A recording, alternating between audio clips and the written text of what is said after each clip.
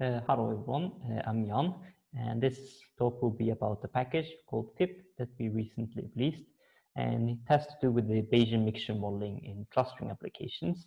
So if you're not into Bayesian modeling or clustering, this might not be the talk for you. Now, Bayesian mixture models involves 3 steps usually, and the first step is a probabilistic generation of random partitions, and this could come from a probability distribution or stochastic processes. I mean, it's discretization.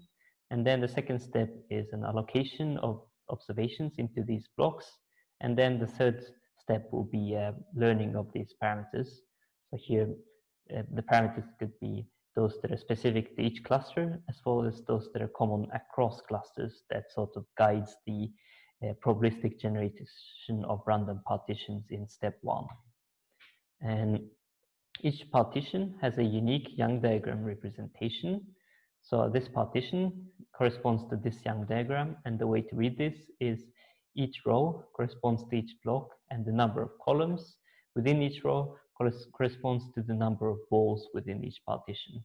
So that's why this and this is the same thing. And a prior partition essentially takes this Young diagram and returns a probability for all possible Young diagrams of sample size n, in this case n equals to 6. Now, let's say that we know a priori that observation y1, y2, and y3, y4 should likely belong to the same cluster. And then let's say the map maximum a posteriori allocation looks like this.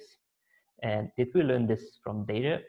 Well, it's a posterior, so we learn something from data, but the raw of data may not be that much in some cases.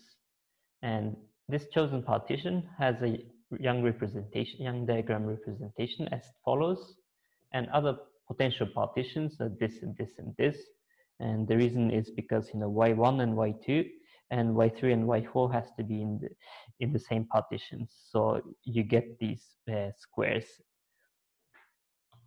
Now, and depending on the model and the hyperparameter you choose, it could be that you're assigning a much higher prior probabilities on this partition rather than these.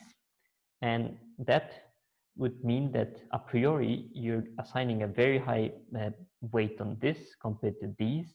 And then even if you try various allocations, even a posteriori, your likelihood might be overwhelmed by your prior, and you're just giving too high posterior probability on this partition. Then what you're doing is that you're comparing this allocation to this allocation, or others are the same, and you're picking this allocation as the maximum a posteriori estimate. So you're not really using data that much. You're only using data to compare this to this. So you don't want to end up in a situation like this.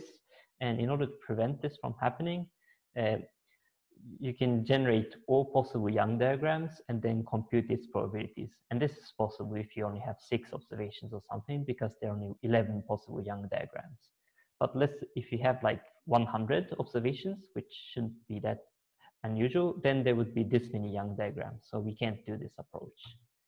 And this is where the fipp package comes into handy, because we take an alternative approach, and what we do is to consider computing a symmetric and additive functional over all possible prior partitions. And one functional we find particularly useful is called relative entropy, and it basically quantifies evenness of partition sizes. So partitions that are kind of even, it returns a value, will get a value 1, which is the maximum, and the partitions that are uneven will get values that are close to 0, like this and this.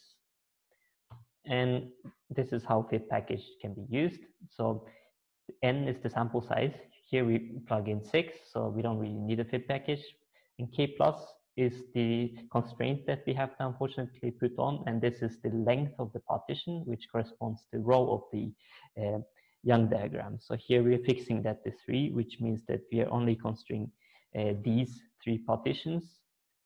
And then we also supply the type. This is the model. Here we supply Dirichlet process mixtures, and alpha is the concentration parameters of this model, which we set to 1. And then the mean we get is 0.87. And this is a bit higher than the arithmetic mean of this and this and this, which means that the DPM with alpha equals to 1 assign slightly higher prior weight on this partition as opposed to these, but not too much. So we're not likely in this situation at least. And we can do more advanced thing with the fipp package, like comparing DPM with its discretized version, Dirichlet multinomial distributions with different prior distributions on the number of clusters and partitions. But this is something advanced and I don't have time to introduce. So if you're interested in, feel free to contact us and we can provide more details. Thank you for listening.